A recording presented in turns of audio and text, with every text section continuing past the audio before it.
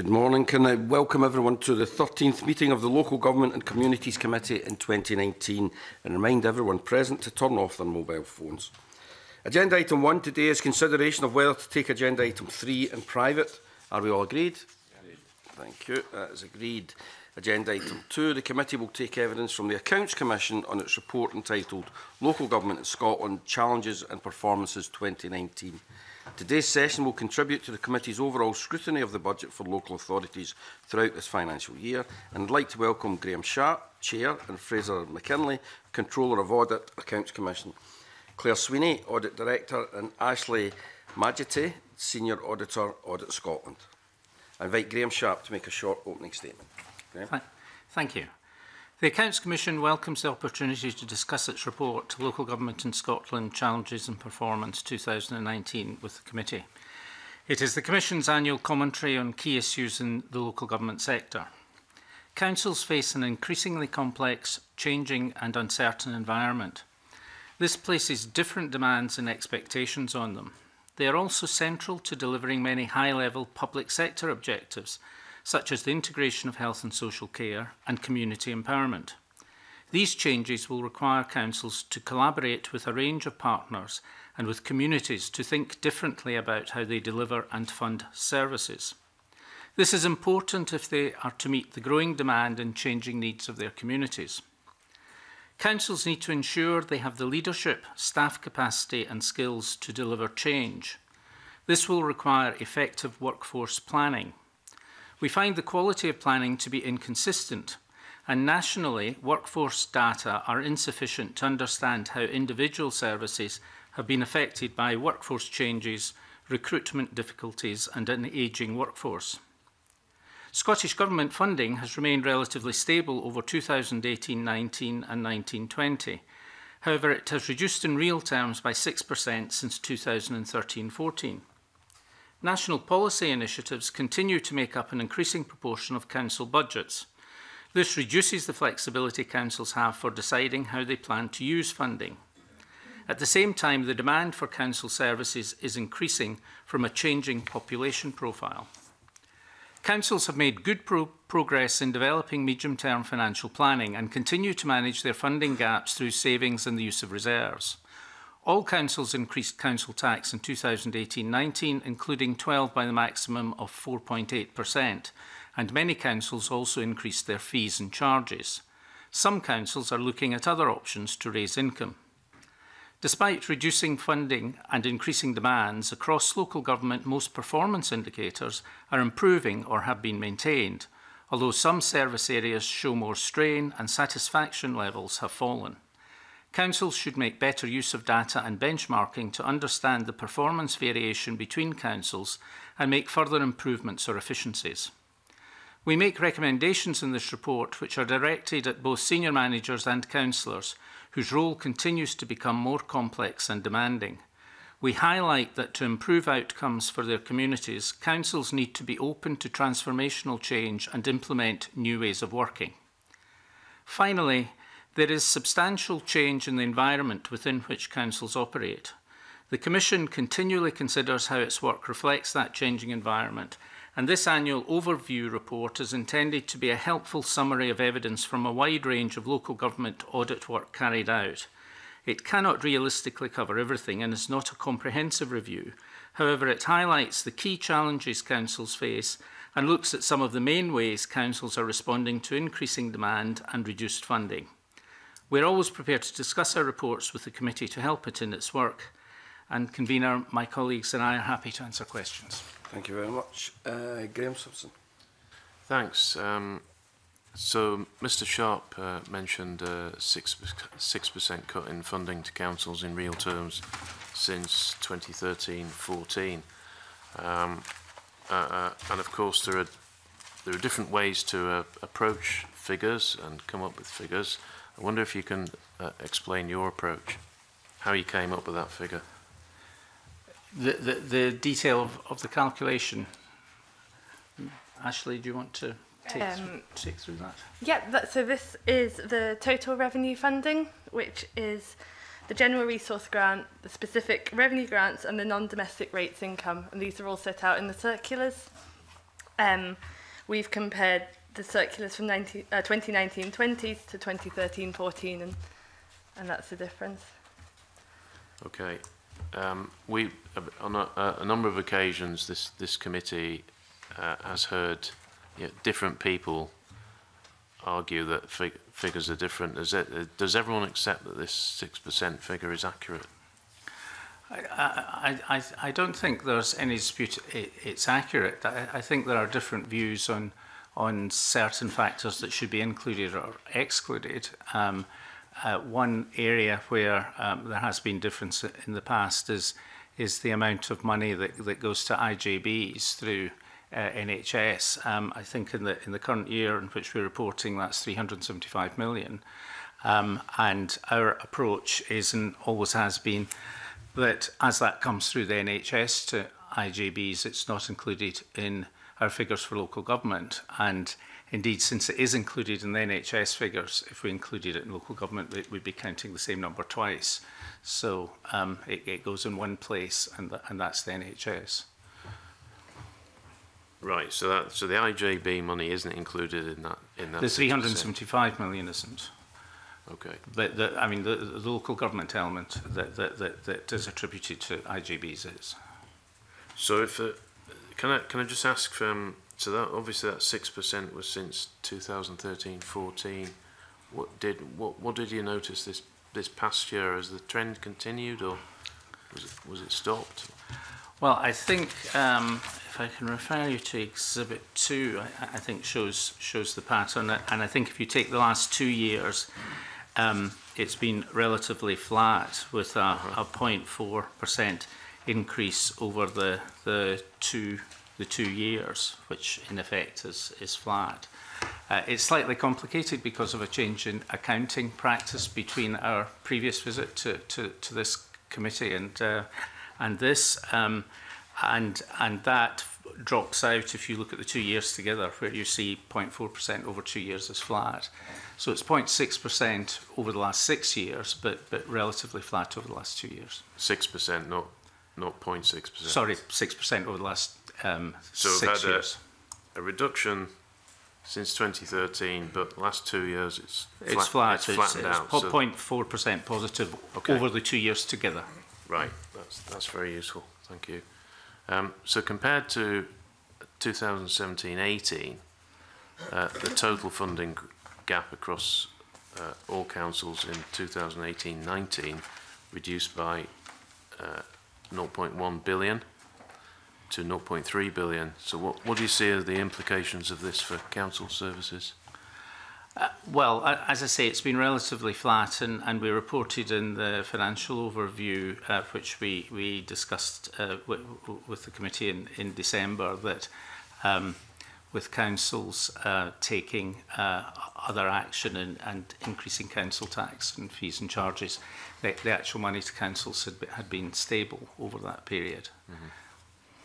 Okay, thanks. Okay, can I just ask a question on that?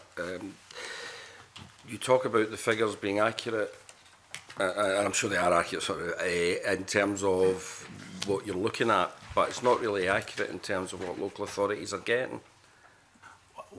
Well, here we're looking at a specific element of what they get, which is their main source of income. I think it's about 55% from government.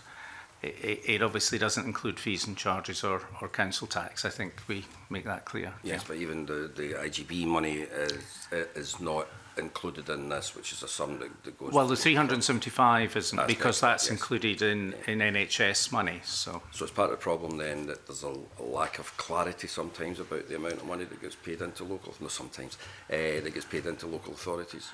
I think sometimes for different groups for different purposes are using different definitions, which can lead to a lack of clarity.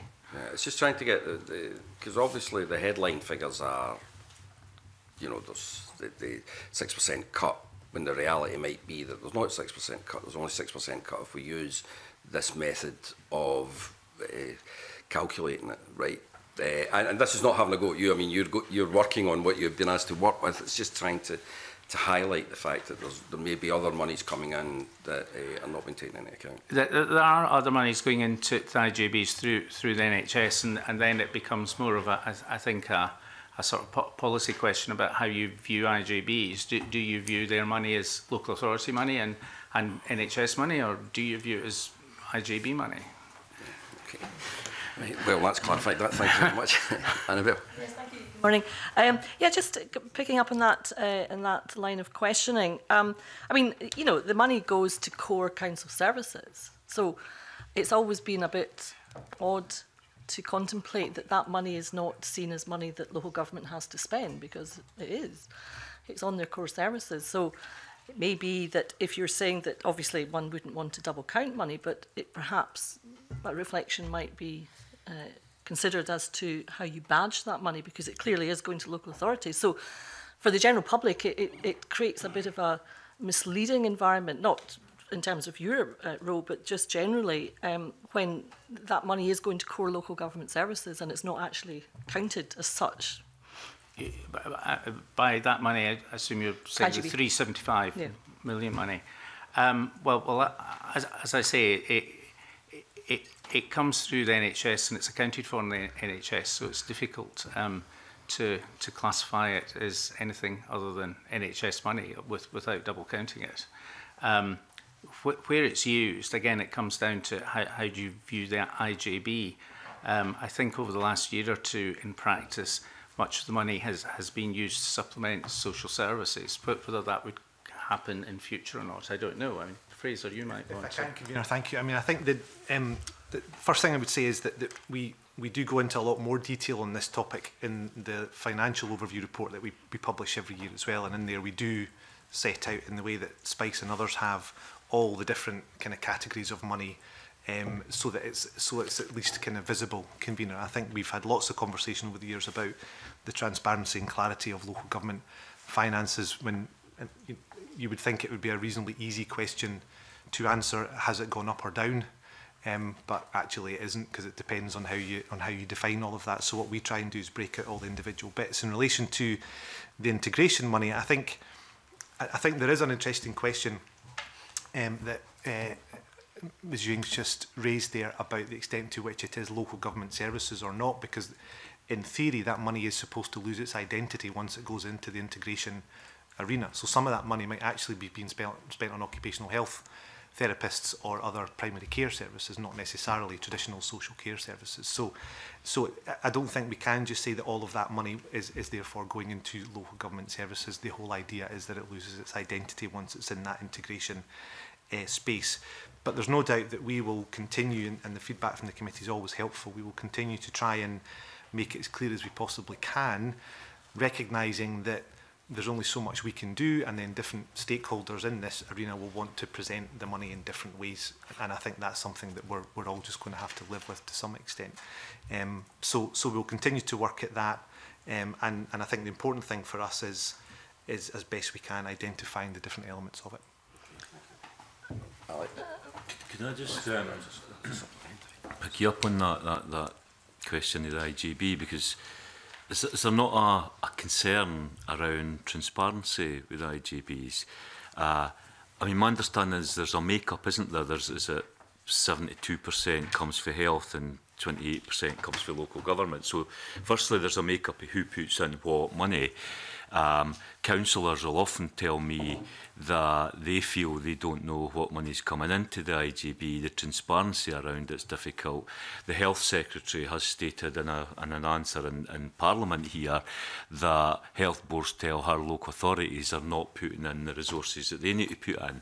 So it hardly makes for, you know, the kind of approach, the kind of transparency that we would want in terms of our health and social care, our primary health care services. Is there an issue there? Because are you satisfied that the whole thing's transparent?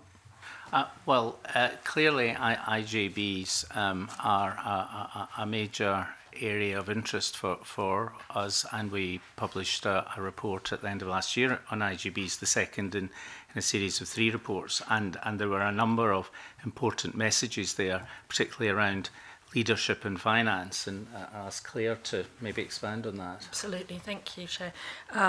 Yes, we published a report on health and social care integration in November 2018, and in that report we said it is not easy to set out the overall financial position of integration authorities for several reasons. In part, it's due to additional money coming in later from the parties involved in integration, and the use of that additional money and reserves to get to a final year-end position. So we did find it difficult to be clear about the money that is going into integration authorities, and we make the point in that report that it does make it very difficult for the public and indeed those working in the integrated environment to understand the underlying financial position, and then of course to use that information to make some of the decisions that need to be made to get towards a more integrated health and social care system. And do you have any plans to follow up on that? Because surely there comes a point where if those who are supposed to be ensuring the financial probity and accountability of these services are saying themselves that they're unable to do that, surely there comes a point where government has got to look again. So in terms of our work, in three main areas. Firstly, we have published a previous report on health and social care integration. We knew this was too big and too long-term a policy initiative to try and do in one report. So we have looked at it in three major national reports, one of which was published just after the Act was passed. This second one was looking at the "where are we now" question. And we plan to do another piece of work much further into our 5-year programme, which starts to look much more deeply at what difference any of this made for the public in Scotland. So that's one way that we're starting to tackle some of those issues.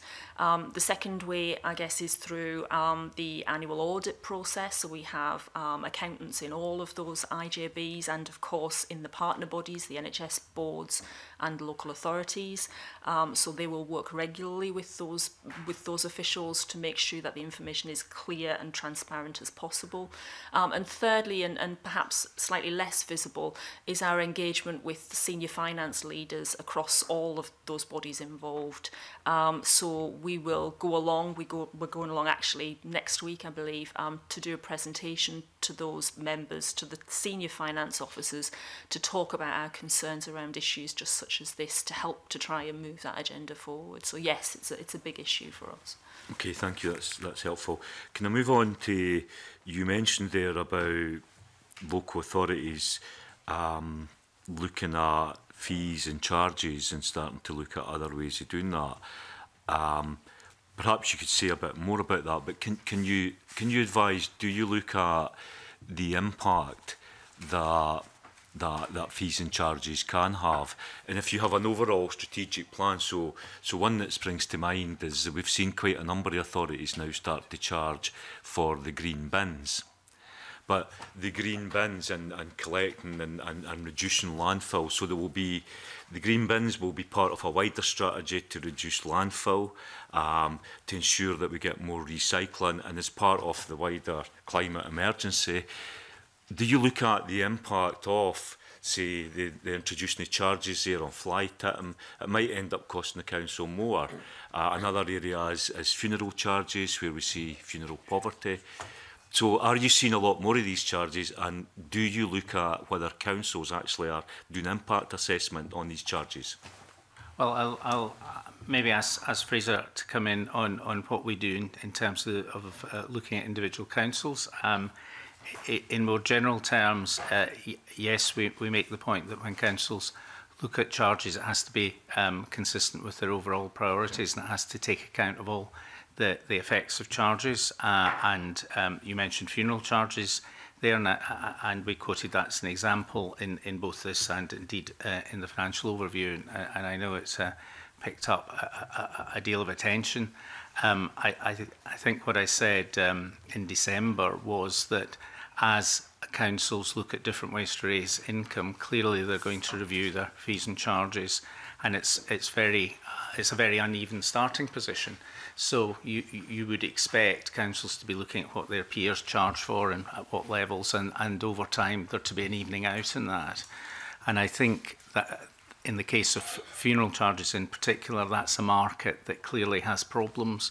In the private sector, costs have been increasing year on year at a very high rate, which is why the Competition and Markets Authority has launched a market investigation into that. And in that context, it may well be that looking around, council charges were actually quite low in comparison to others, which doesn't mean that it's necessarily a good thing to raise them. But nevertheless, I think it's that is a particular situation where the market is being investigated in any event. But in terms of councils and how we look at them individually on fees and charges, Fraser. Yeah, thanks, Chair. So I guess the first thing to say is the Commission produced a report specifically on this topic a few years ago now, which was one of the How Councils Work series of reports that the Commission does, which was specifically setting out what our expectations are of councils when setting fees and charges. And it says exactly what you've just said, Mr Rowley. We would expect councils to understand the impact of their fee regime, to do it as part of a strategy, and I think it is fair to say that that is still very patchy. I think what we can see, and we reported on it as the Chair said in the financial overview, that there is an increasing pattern of fees and charges going up, and I think it is difficult to see sometimes how that forms part of a strategy. What you will see very often is councils saying, well, we're lower than the national average, so we'll increase it to the national average, without necessarily a full understanding of what the wider impact would be.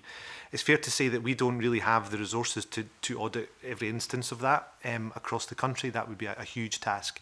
But what we can do is, as we do in these reports and through other bits of work, is remind councils of our expectation to be doing exactly the kinds of things you've just described.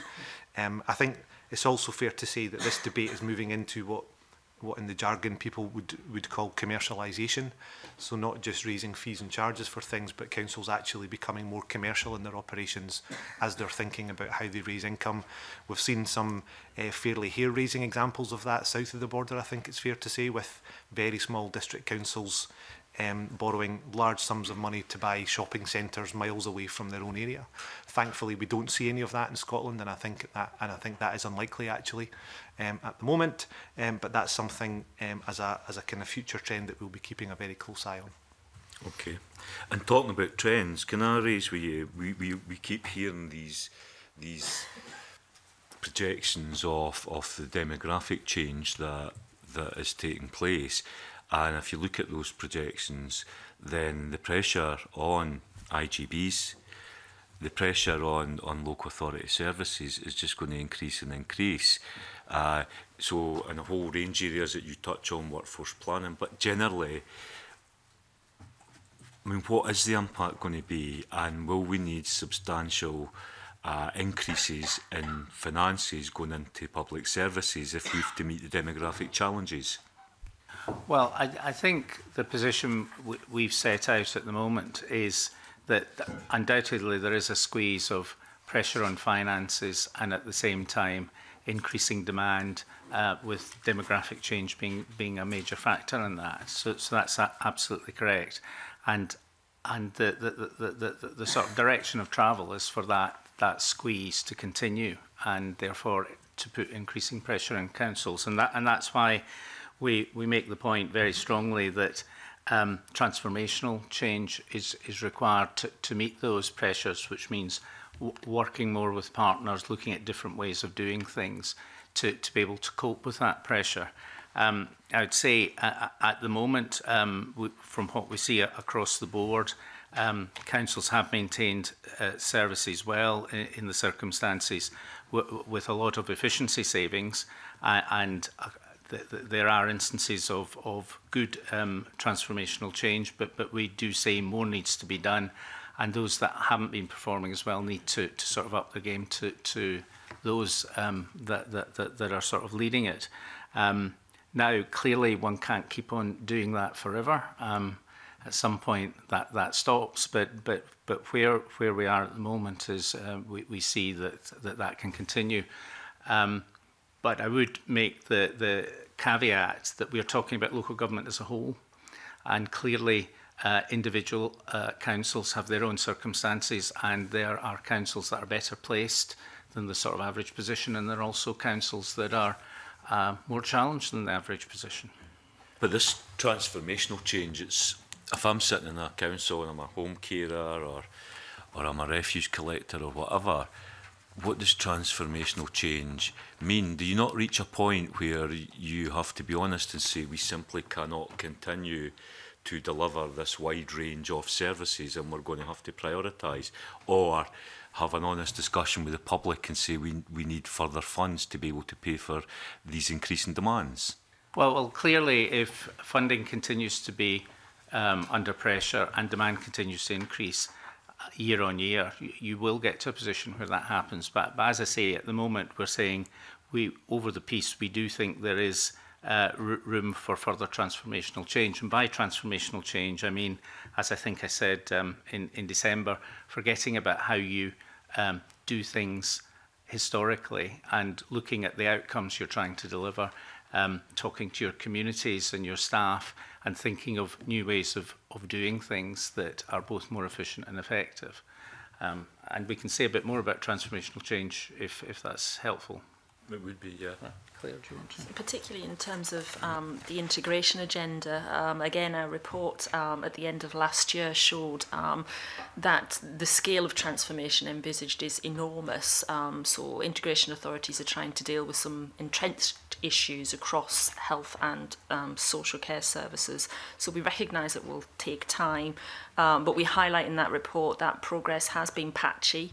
So the transformation is actually starting to look again at the better data that is available now than it has been in the past, and start to think about how services need to be framed much more fully around people who need support and care, rather than services being designed around the services themselves, if you like. So that sense of putting people at the heart of it. So what we've seen happen in some areas across Scotland are some of those difficult decisions being made. Better engagement is variable with communities around some services that are no longer fit for purpose, to try and bring in services that better meet people's needs in a more local place. So that sense of people being referred out of hospital more quickly when they're ready to go home, and making sure that those good social care services with support from the third sector are in place to help support people back in their own homes as quickly as possible. And what we've seen over the years is a real commitment and sign up to that as the right thing to do. Of course, it's much harder when it starts to really make changes to the way people work on a local level. So we highlight in that report some barriers that have got in the way of that big system transformation. And some of those relate to not being good enough at longer term financial planning. It absolutely is relevant here. The need to look at scenario planning and be much more future focused than organisations have been in the past, which absolutely speaks to the point here about use of resources, limited as they can be in future, for sure. Because I was just going to finish on this, but for what I can see in terms of health and social care, I looked recently at 5. The number of 15-minute visits has massively increased. You may say, well, if the person only needs 15 minutes. The numbers of social carers providing care through agencies has increased. So that's cheaper. The terms and conditions are much poorer. You know, is transformation more than just the workforce lose now, and what you end up then difficulties recruiting, and you end up with a lower skilled workforce? Absolutely. This is, for our interest in this is absolutely about how money is used to achieve the right outcomes for people. And we say in this report, what we want to see is a much clearer connection between how money is being used and what it delivers and what the outcomes are for people. We've reported on some of the issues around social care services over a number of years. We've plans to do more work in that area, and we're looking at social care sustainability in the future. We have talked at length in previous reports about some of the issues you've just set out, about how it's not absolutely about price in terms of those contracts, it's about delivering the right outcomes for people. So it continues to be a big area of interest for us. Okay, thank you. Andy? Thanks very much, Convener. I'd just like to ask 3 questions, one on financial planning, one on ring fencing and one on frameworks, just to give you a heads up. So in your report, you talk about the fact that councils are have generally made good progress with medium-term financial planning, but less than half have significant long-term plans, and of those only 5 are considering the impact of population and demand change. Obviously, the longer you plan into the future, the more difficult it becomes within an uncertain environment. But do you think it's important that there is long-term financial planning undertaken? I'm just wondering if you can say a little bit more about what that looks like. I understand what medium-term financial planning looks like, because you're looking into a future that is broadly predictable. But what does long-term involve? And can you give any examples, or maybe provide to the committee any examples that we could look at that represent good practice in that area? Well, I'll ask Fraser to deal with some specifics in that. But I'll give a little bit of context. Not many years ago, planning tended to be 1 year, and in much of the public sector, that was the same position. And we've pushed over the last several years for medium-term financial planning, and now I think we've pretty much achieved that. Nearly all councils do that, and now we're pressing for long-term, because it's precisely this long-term squeeze of financial pressure and increasing demand, particularly through demographics, that councils need to think about. They need to think about the shape of the workforce and the way they're doing things, and that requires long-term planning, and how are their specific changes going to affect them, rather than just, well, if you increase income by 5%, what does it look like if you decrease it by 5%, which is a scenario planning of a sort. But Fraser, do you want to say more on that? Yeah, just to build on that, Chair. So when we talk about long term, we talk about up to 10 years in this context is what we have in mind, so kind of 5 to 10 years. And absolutely agree, Mr Whiteman, that is not easy. It becomes definitely more of an art than a science, but we still think it's important, and in a sense we would argue that because of the uncertainty and complexity, it's even more important rather than less, that a council or indeed any large organisation has a sense of where it's headed, recognising that needs to be updated. I think, as the Chair mentioned there, I think quite a lot of councils now can do the kind of input side. So if our budget is 0%, 2%, 5%, 10% cuts, we can measure that. The bit that's less clear to us is the extent to which the demand side is actually factored into those plans. So what is going to happen to demographics in our area? What will that mean for services? And I think importantly for us, having some sense of what changes the council and their partners are making in terms of service delivery, the transformation point, will then actually make to demand. I think sometimes we find that councils and some public bodies are a bit accepting of the demographics and demand as a given. It's part of the context. Actually, part of their job has to be about influencing that demand, shaping that demand, reducing the demand. So it's that kind of sophistication that we're looking to push at in the context, as the Chair said, of councils having made really good progress over the last few years in medium-term planning. In terms of specific examples, very happy to write to the committee with some of those. We've picked up some through our best value assurance reporting. So very happy to follow that up for the committee. Okay, that's very helpful. Moving on to ring fencing, you talk about this in your report, I think in Exhibit 3, pages 16 and 17. So you talk about the increase from 6.6% of ring-fenced money to 12%. This is an issue we picked up in our budget scrutiny, and we asked the Scottish Government and COSLA for greater clarity on their view on this point. The Scottish Government told us it was up to councils to determine how to achieve policy initiatives, but COSLA came forward with a figure of 60% of what they call protection. You've probably seen the letter from COSLA, but they talk about hidden ring fencing. I mean, we raised this because we'd like a bit more transparency in next year's budget about the question of never mind where money comes from and how much money is going on, but the question of flexibility, because this is going to become important both in terms of medium and long-term financial planning. If you've got things you want to do, and yet even though you might be getting more money to do it, your flexibility to do that is constrained, that will have an impact on that. So we think it's quite important to get a good handle on this. So do you think the difference between your 12% and COSLA's 60% is relatively easily explicable, but do you think it's legitimate to talk about hidden ring fencing, or is there other language you can use? I'll ask Ashley to come in maybe some of the detail of that. I think in general, we have taken a slightly different approach from COSLA. Clearly, if you're looking at discretionary spend in a year, you want to know, well, what can I change? Now, the approach we've taken here and set out is taking out that element that's sort of external to councils, as it were. It's either specifically ring-fenced by government or indirectly ring-fenced in that they've got to do certain things or they don't get the money.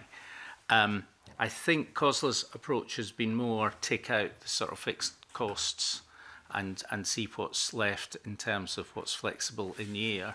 And for example, they would take out the loan servicing as a fixed cost, whereas from our point of view, we'd say, well, that ultimately is a council decision. Yes, it's a legacy of a previous decision, but it's still a council decision. So we're looking at the element that's sort of external to councils, and I think COSLA are more focusing on what's actually flexible in year. But Ashley can give you a bit more information. That's just about it. The difference between COSLA's numbers and ours is the loan charges, and COSLA take into account the increase in demand, especially in health and social care, which we've discussed and we're very aware of. But we don't feel that that fits within the calculations that we're setting out here, which are much more based on what's set out in the circulars and in the Scottish budget. I think they also do mention things like education, where there's a pupil-teacher ratio set nationally, so that is what they regard as hidden ring fencing too. Yeah, so we've actually just had a meeting with COSLA and we're understanding the two different ways that we're working, and going forward we're going to carry on having those conversations. We've taken things that are set out very clearly, either in the circulars in the bits at the front or within the budget documents that come from other portfolios. Things like the teacher numbers were set out in the circulars but earlier than the current ones. So we haven't included them because we don't have the clarity on what else might be included, because we know about the teacher numbers, but there are a long list of things that we maybe don't know about, and so don't have that clarity to include in our exhibit here, which we're trying to just keep clear, and we're just covering the last 2 years.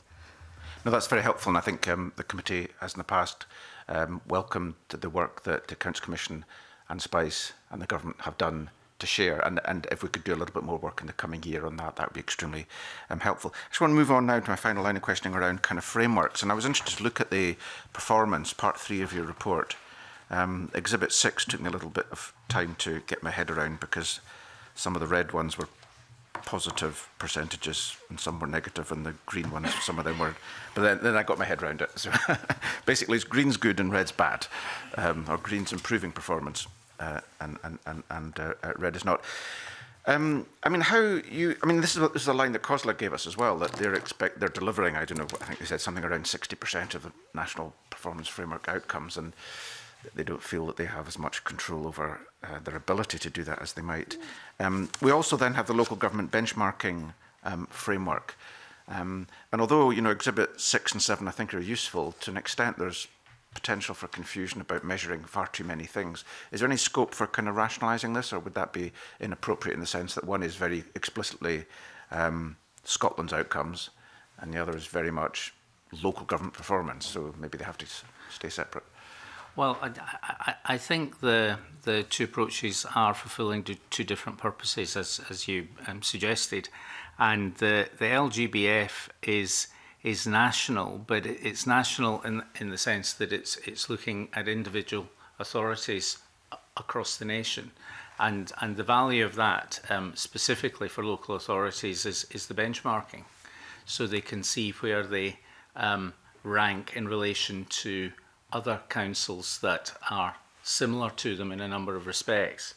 And one of the features of the LGBF structure is that they have put councils into family groups where councils themselves have said, yes, there's comparability here. Now, clearly there isn't going to be comparability across every service.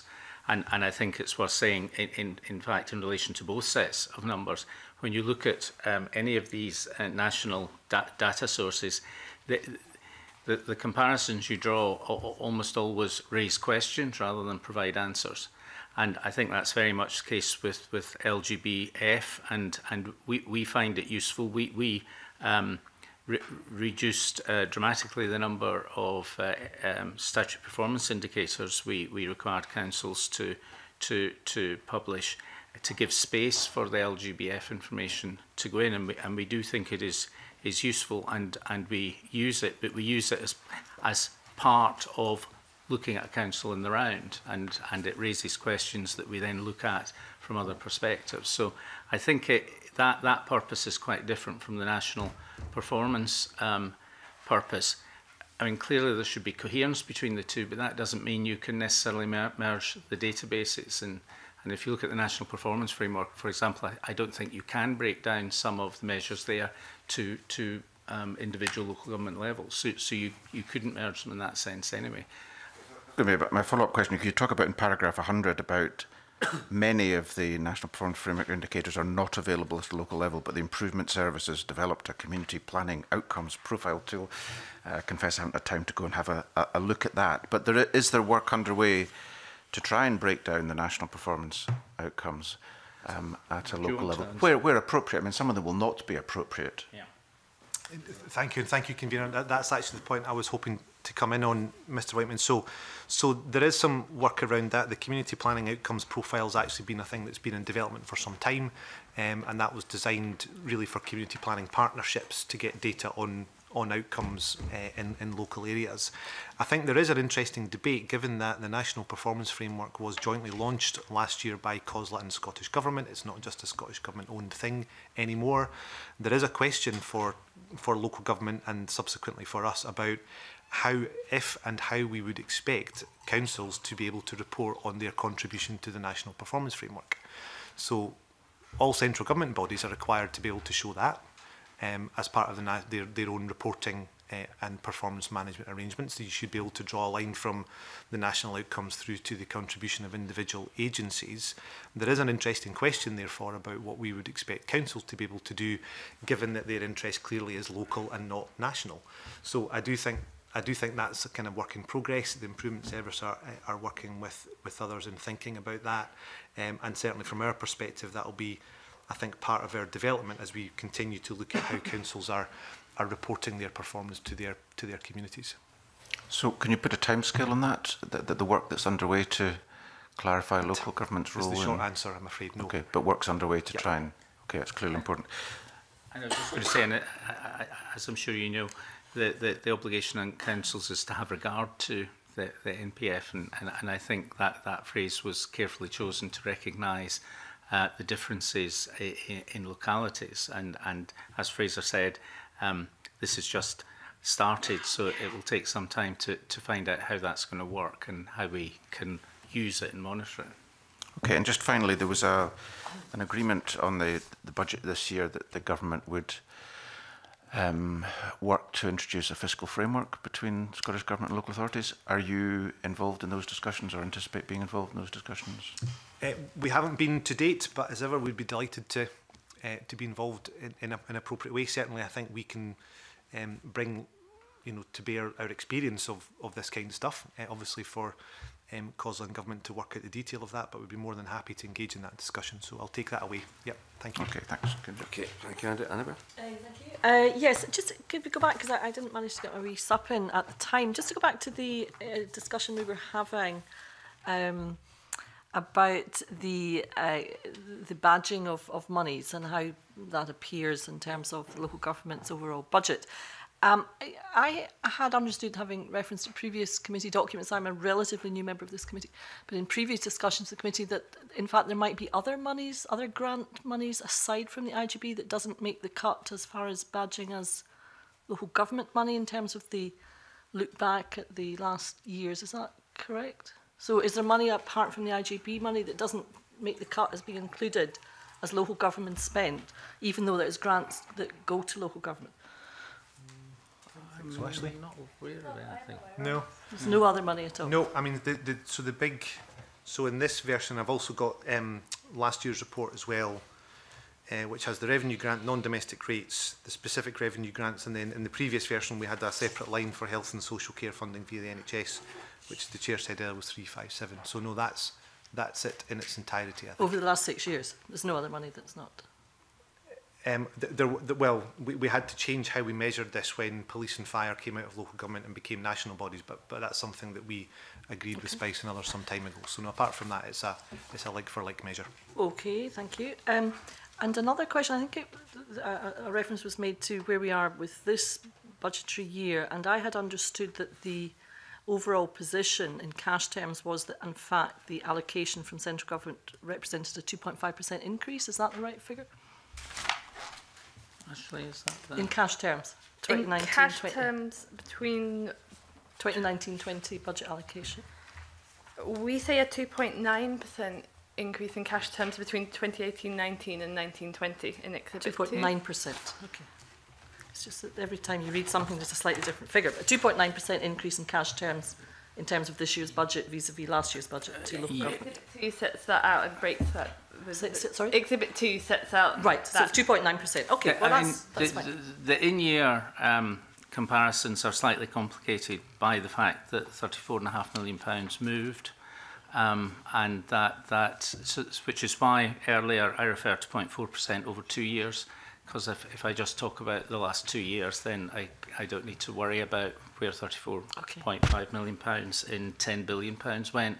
But if you want to start talking about specific years, you actually do have to worry about it.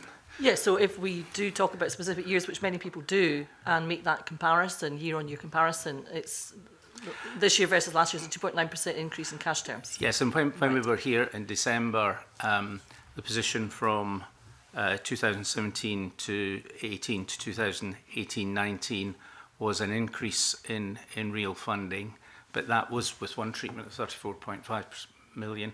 When that changed, that then became a decrease in real funding, and because 2018-19 reduced, that meant it was a lower base for 2018-19 to 2019-20, which increased the amount of the increase from 2018-19 to 2019-20, and that's exactly why I was trying to deal with 2 years together. I think that clarification is maybe left a few people behind, but I think in terms of what Ashley said, 2.9% increase in cash terms, I think that's a very clear position. So, in terms of looking at what is open to local authorities in terms of initiatives and so forth, one, of course, is community empowerment, and I just wonder what your views might be on how that can be used as a helpful tool, in fact, for local authorities in terms of asset transfer, for example, and other issues. It would be interesting to hear your reflections on that. Well, I think when one talks about community empowerment, there are a number of aspects to it. There's asset transfer, participatory budgeting, community engagement.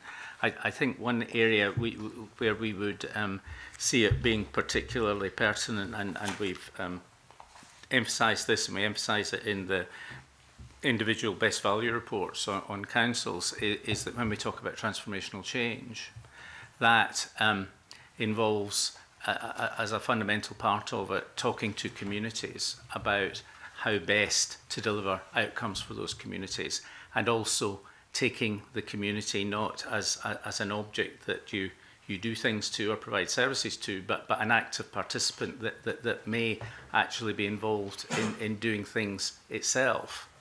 And I think that's one specific area where community empowerment links up with transformational change in a very constructive way, and that's certainly one aspect we highlight. We see this as a really important area of development. So it's complicated to audit, there's no doubt about it.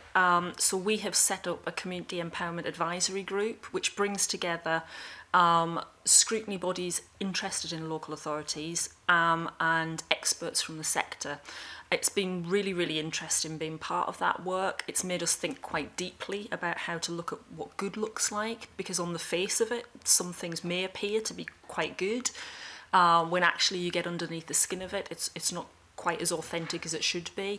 And I'm going to really oversimplify this very complicated area, but I think one of the things we're coming to see is that those areas that do it very well have it in their bones. It's part of what everybody does. So they don't have special little teams that tick the box around community empowerment. They see it as integral to how they run the business, essentially. So engaging well with local communities, looking for opportunities to work collaboratively with communities is just part of what they do. So it's no doubt it's early days for local authorities, but we see some signs of real interest in progress. And for us, it's a learning exercise as well, I think. So we will want to reflect on that and think about what that means for our future audit work. But it's a big area. It's a big changing area for us to keep an eye on, I think. Yeah, I think that's absolutely the case. I think it provides an opportunity. So I think it's quite an exciting area of activity for local authorities. And just picking up the point that you made there, Claire, I wondered then, you know, the very important point you made about, to paraphrase you, hopefully not incorrectly, that, you know, the ones that are doing best are the ones that it's a whole council approach rather than treating it as some little sort of silo somewhere. And I wonder, is COSLA kind of on that? Are they looking at ways to ensure best practice is shared? Because it's in its infancy, and it's really important that, you know, for those that are doing it really well, that they share their approach, with the hope that we see that roll out across Scotland in that way. Yes, we're speaking to COSLA about this very issue, and it's absolutely right that whilst you can't have a one-size-fits-all approach, people are starting from different places, there's much to be learnt, particularly from those areas that are that little bit further ahead. One of the key things we look for is to what extent those relationships are well established. So again, back to health and social care integration, we saw much better engagement with communities where that had been an agenda for a long time. We know that some areas are coming to this a little bit newer, so they've got much more work to do. So yes, there's absolutely an agenda there about sharing what works, but a real appetite for that to happen. I think we see that. Good. That's encouraging. One last area of activity of questioning, convener, if I may. So looking at issues to do with, for example, gender pay gap and how councils are addressing that, and I would add in that I think there's still some outstanding equal pay claims and how that is being dealt with. So I don't know who would like to deal with that. See what we're doing in the audits. Yes, in fact, because we spoke about this last time we were here, I seem to remember, particularly around the equal pay and the pension element of that. So we're in the process of doing our what we call our impact reports. That follows up on the equal pay report we did last year, which will allow us to look at how progress is being made. And the gender pay gap, well, that wasn't the focus of our last bit of work. Increasingly, I think we need to turn our attention to that. At the moment, I mean, obviously, there's the Glasgow equal pay situation, which has been resolved up to a point, but they still need to pay out to the women who are affected by that, and that's something obviously that we'll be reporting on as part of this year's local audit in Glasgow. So that report will come to me in September about progress on that specific issue. I think in most other places at the moment, equal pay is reasonably settled, but as you know, over the years, it is highly affected by case law. So it can, all it can take is another case to be settled somewhere, and that can kickstart a whole series of other things. So we continue to keep an eye on it, and certainly once our impact reports are available and we've done that, we'll be delighted to share that with the committee. Thank you. So you mentioned Glasgow, and obviously, payments have to be paid, but a deal has been reached, which I think was really a very, very encouraging development for all those affected in the city. Which councils are there any councils then that still have outstanding claims that have not reached a deal with the workers' consent? So I'll come back to confirm, but no, I think all councils now have settled equal pay. There might be some individual claims, because that can happen at any point, but no, in terms of agreeing deals with the workforce, all councils have now settled, but I'll double check that and confirm. That'd be helpful. And lastly, just on the gender pay gap, so going forward in the future, I take it then we can say with some confidence that this will not be an issue then for. Well, you're a braver person than I to say it won't be an issue. I think that that's unlikely. I mean, I think I it's just 2019. One would hope that eventually, women might get the same. Yes, you would. Yes, you would. And I think at least there's a step in the right direction in that we are getting increasing clarity and transparency around what the gender pay gap is, which I think has to be a good thing. But it does seem to me that we are still a long way to go until we're in that place. But that's why I think it's important that councils and all bodies are reporting on it and taking steps to make sure that there is equal pay. And I think, as Fraser mentioned, that the structure of the framework is such that even though you've agreed a deal and it's all been signed off, it doesn't mean that it's impossible for that to be opened up again, unless and until I think its time expired, as far as I know, in terms of making an appeal. So if case law changes and someone takes up the point, it is possible to open up some things. No, I understand that from a legal perspective, but I mean, going forward on gender pay, I mean, one would hope that we're moving to an end game now that we all get paid the same for the same work. Thank you. Thank you for that cheery comment. Yeah. Very, very quickly, it was just to follow up on the community empowerment issue that Annabelle Ewing was asking about, and Claire Sweeney, you said that some councils were basically doing it better than others, and some had been doing it for a long time. Are you able to tell us, who's leading, who's out there? So we've got some case studies in the report that set out some examples where we see more progressive practice, you might say, but it is variable. So the case study, for example, on page 28, which sets out the progress that's been made in East Ayrshire Council around the vibrant communities approach would be an example we would use. But again, places are changing very quickly, so we expect others to start to catch up around some of those initiatives, but that's an example we would refer to. And I would say in terms of sharing good practice, councils do look at best value reports, and they look at other councils' best value reports. And I know from speaking to councils that when we put out the East Ayrshire Best Value Report and we said that they were doing well on community empowerment, many councils looked that up to see what they were doing. And their model won't fit everyone, but councils do look at what other people are doing and take notice of it. Thank you. Alexander. Okay. Thanks, Convener. We've already touched this morning on the difficulties that councils are facing with workforce planning. And having the right staff in the right place with the right skills and right leadership is vitally important for the progress that we've seen, ensuring that they can maintain and retain some of the services that they have. But you've touched on the ageing population within the workforce and the retention and the recruitment issues that they have. So how are councils managing to square that circle to ensure that they do have the personnel who have the right skills to take the organisation forward over the next 3, 5, 10 years when they have so many critical demands on budget and financial constraints to manage? I think we make two points about this in the report. And the first is that the workforce planning across the piece is inconsistent. Yeah. And we emphasise in this report, and we make the point in individual best value reports on councils, that it's really important to have an integrated organisation-wide workforce plans. I mean, some councils, some very well-run councils have workforce plans, but they're service workforce plans. And if you're going to undertake transformation and look to the future and how things are changing, you really need to look at the workforce across the piece. And we have highlighted some councils there where there's been good practice. South Lanarkshire a couple of months ago has organisation-wide workforce planning at the heart of what it does, and we mentioned, I think, in the Glasgow Best Value Report, they have retraining so people can move from one area to another as part of their workforce planning, and I think workforce planning is really one of the big issues. We talk about financial pressure and transformational change. I think workforce is alongside those as being absolutely key.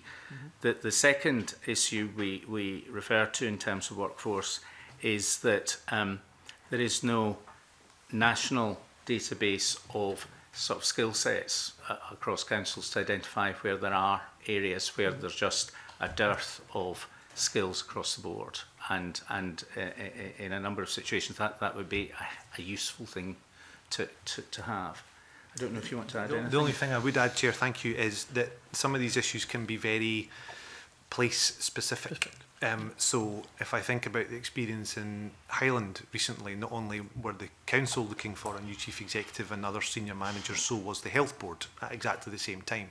And there is just something about the capacity of us being able to recruit to these very big and important senior jobs in places like Inverness and Highland at the same time, and that is a real challenge in some parts of Scotland. So as well as the national picture that Graham's just described, there are some particular hotspots that are difficult to manage. Yeah.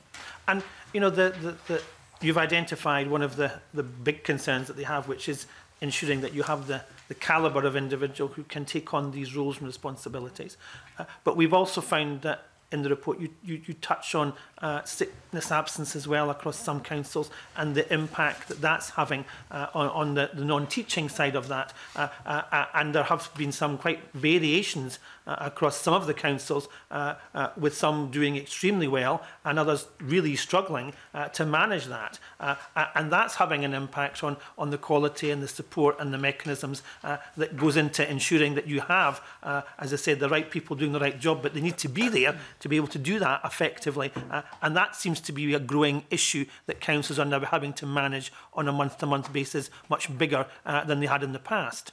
So views about how that is being resourced and how that is being supported to ensure that they can get and are getting the workforce that they need in the locations to do the jobs.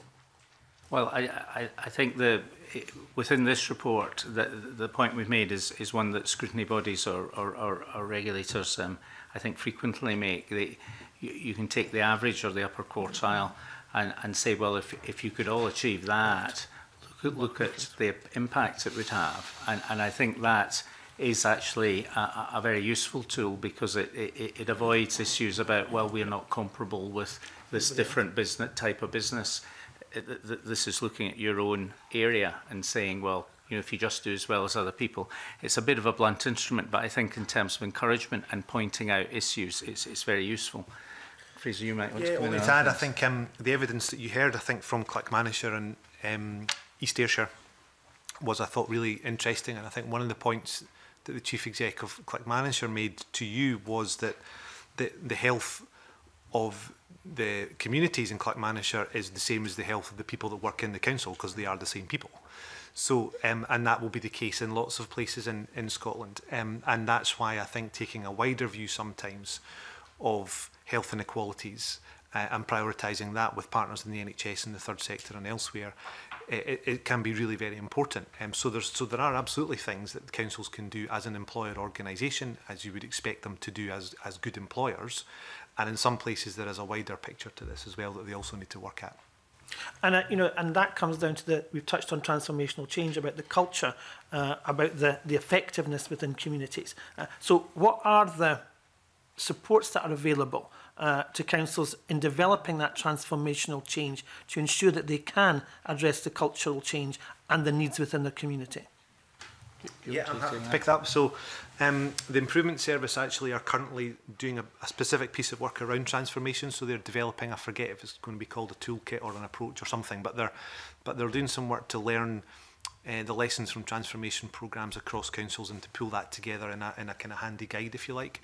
And as well as that, the Improvement Service have been quite proactive in working with individual councils to actually get people into the councils to work. So Clackmannanshire is an example where the Improvement Service have helped them recruit a change manager, somebody who's been brought in specifically to help the change process, and I know that some other councils have done that too.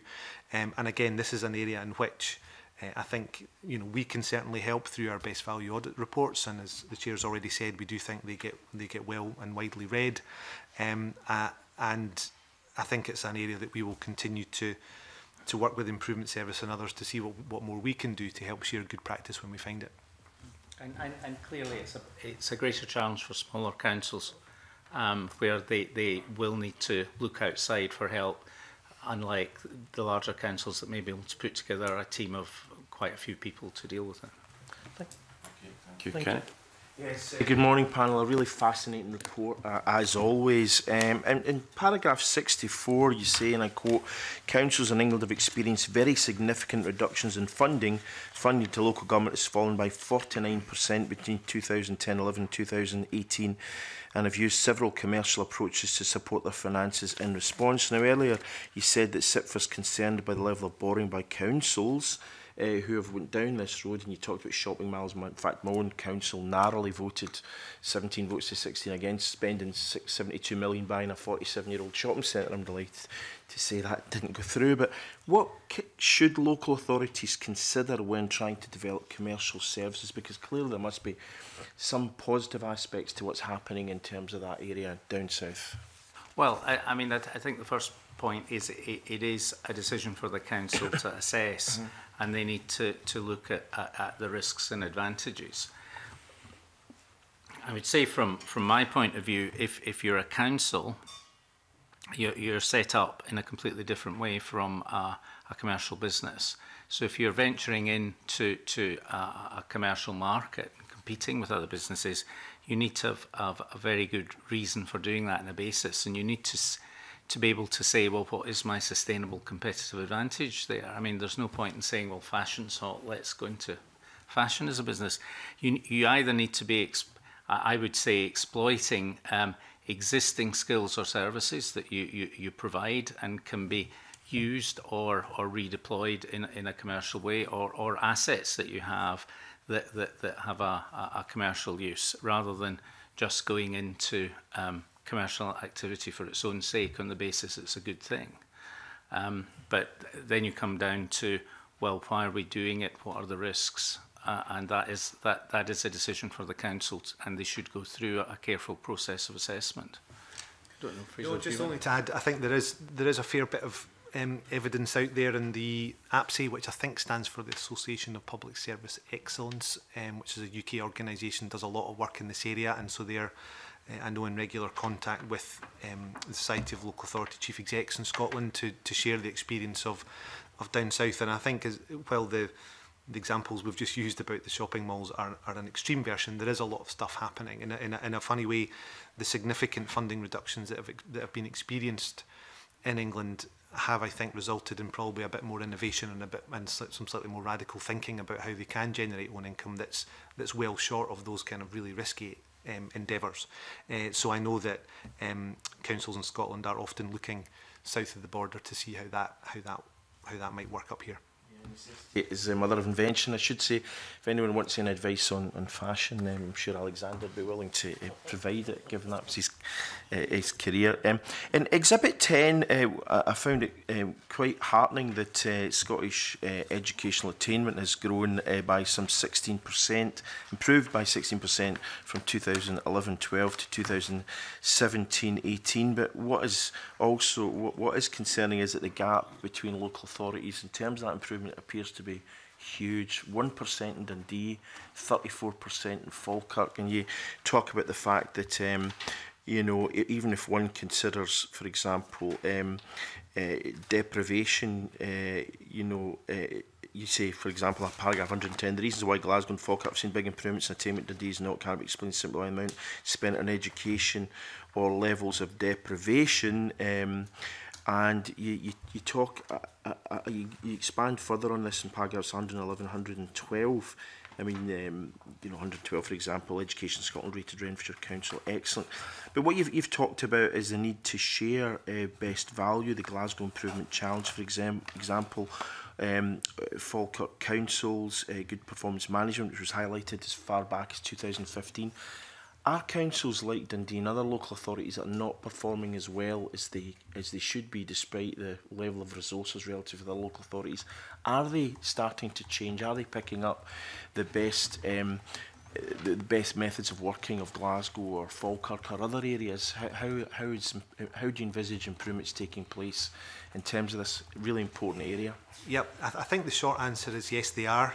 We actually mentioned that in Dundee they have a thing called the Attainment Challenge process, and Education Scotland found that was beginning to have inroads. And I know that the Chief Exec in Dundee is hugely committed to the local government benchmarking framework as a tool to ask questions. It doesn't provide the answers as to why things are they are, but it does help ask some questions, and he's very keen to learn lessons from other places, and there's lots of evidence of them doing that. And in a sense, I think that's what we're trying to demonstrate in the section, Mr Gibson, which is not for us to have the answer as to why it is, but to highlight the fact that at least a couple of the areas that you might think would inform the results don't appear to, so money and deprivation. So there must be something else going on there, and it is absolutely for the councils to get under the skin of that and to really understand what has worked in Falkirk or Glasgow and how might that work for us, recognising that, you know, all local authority areas have different contexts and different needs. But we do see a lot of that activity happening. Things like the People Equity Fund, I think, has been helpful, because as well as the money being spent in individual places, Education Scotland are providing a whole series of resources for councils to identify what's worked in some places, and that's building up a really good database of what works across the country. So we're going to be doing a report on behalf of the Commission and the Auditor General next year on educational outcomes, where we are going to get into all of this and the education reform agenda more generally. That's scheduled for May or June of next year. So this is a real area of importance for us. So in a sense, what you have in here is a wee taster, and we'll do the full education report next year. Now, sorry. Just add one thing about the statistics you mentioned, range. If you look at Exhibit 10, there is a wide range there, but it is a very skewed distribution. If you look at all 32 councils, and there's one or possibly two councils that are significantly different from the others, and when you're looking at range statistics, that does spread it out quite a bit. Yeah, I would hope your report though would explain that in further detail. When you, now in paragraph 51, you talk about the eSchool programme and Aileen Shah using technology to allow pupils to access teachers, classes or resources from any school within the council or elsewhere in Scotland. Is this something where you envisage significant improvements, the use of digital approaches to drive improvement? Well, I mean, digital's a major area that all councils are interested in, and I have to say that they're all working together and sharing practice.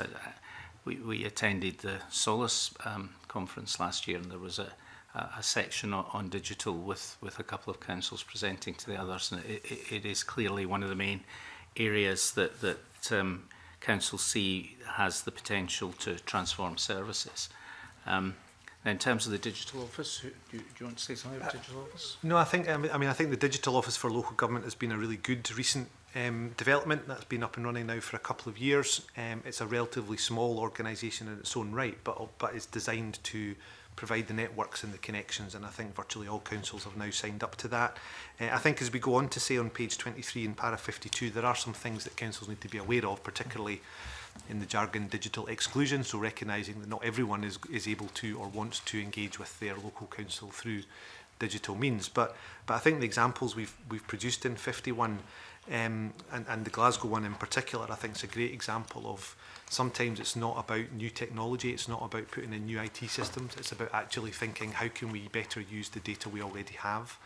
And I know that one of the challenges that councils have, indeed not just councils but many public sector organisations, is having the right skills in-house to do the data analysis, the data analytics type work that allows councils really to make the most of all the data they have. They are very data rich organisations. Councils know a lot about their communities. The trick is actually being able to organise and use that data in a way that can be more helpful for services. And I think that's as well as this kind of, if you like, IT bit of it, a big part of the digital office's job is to look at data and how we better use it. Okay, one area of disappointment in the report was in paragraph 67, where you say shared services one potential approach to partnership working.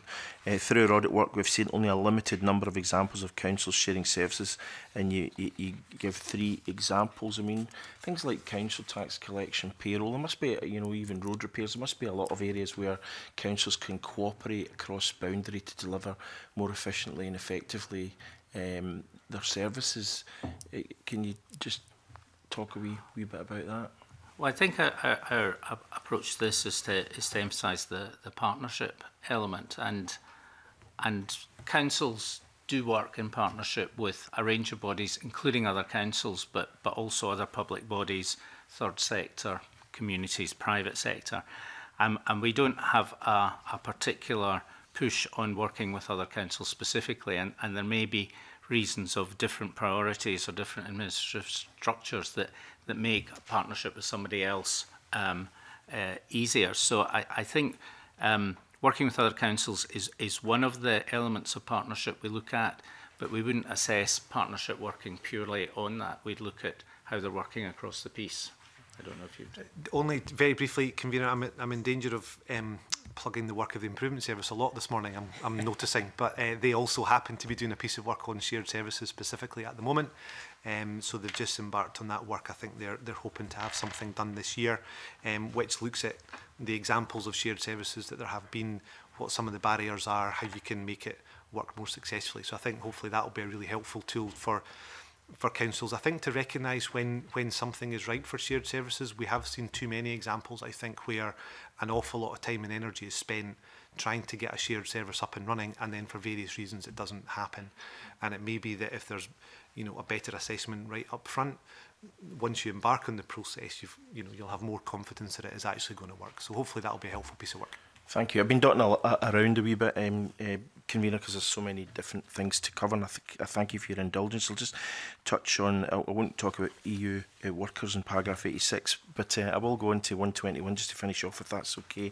And this is about homelessness. We've undertaken a major inquiry into homelessness over a period of 9 months and made a lot of recommendations picked up with the Scottish Government. But I notice it says here that the Scottish Housing Regulator reported in March 2018 that Glasgow City Council had failed to offer temporary or emergency accommodation to 40% of 5,377 applications had for assistance in 2016-17, and it also provides settled accommodation to just over half of the households it had duty to provide to. Now, there's obviously been a change in political administration, I'm glad to say, in Glasgow since then, but what action can be taken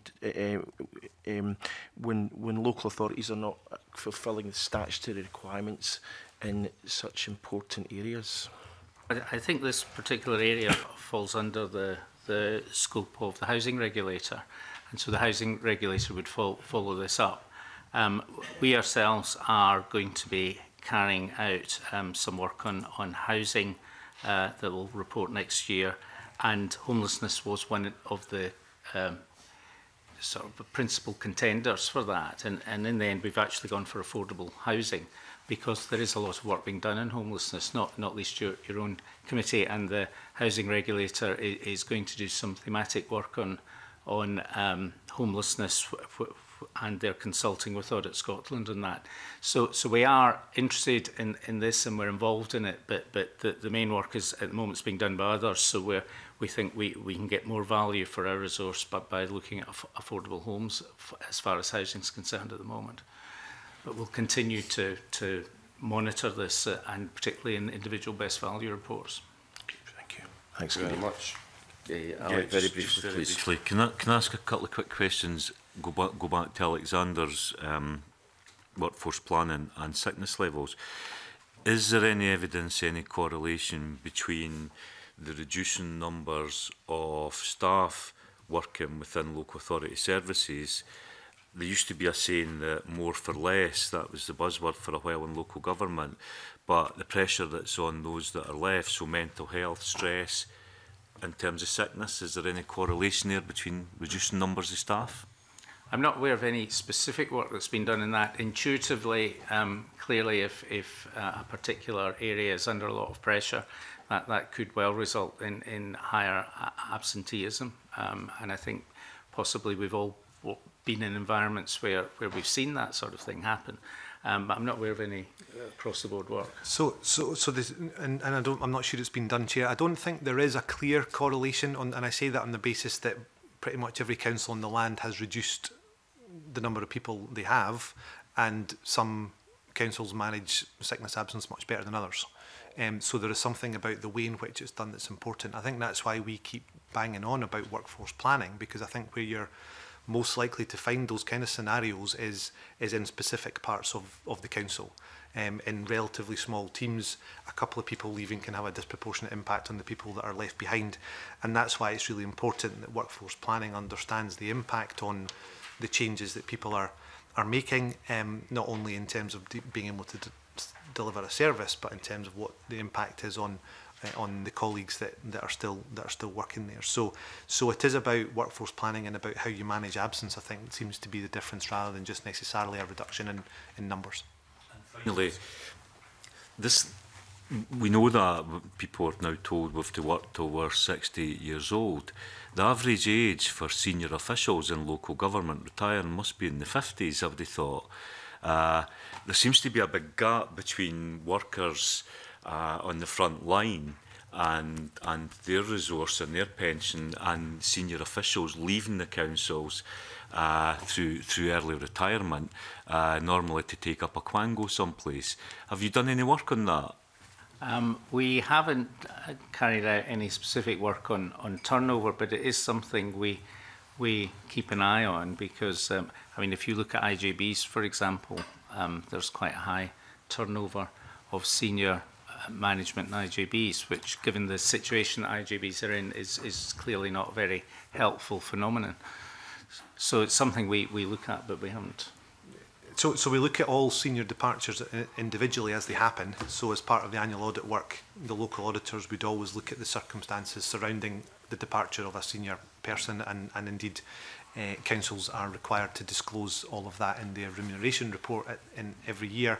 I think increasingly, I mean, this is very anecdotal, Mr. Rowley, so you'll forgive me, but I can't think of that many actual early retirements that have been happening more recently. So it's an interesting question you pose, and I'll see if we can have a look at what we know about the nature of senior people leaving. But again, just to give the committee assurance that if and when it does happen, our local auditors are looking at those individual circumstances. Okay, thank you. Thank you very much, and I'd like to thank Graham Sharp and his colleagues for attending today's session. The committee will spend the remainder of the meeting considering this evidence in private. Thank you very much. Thank you.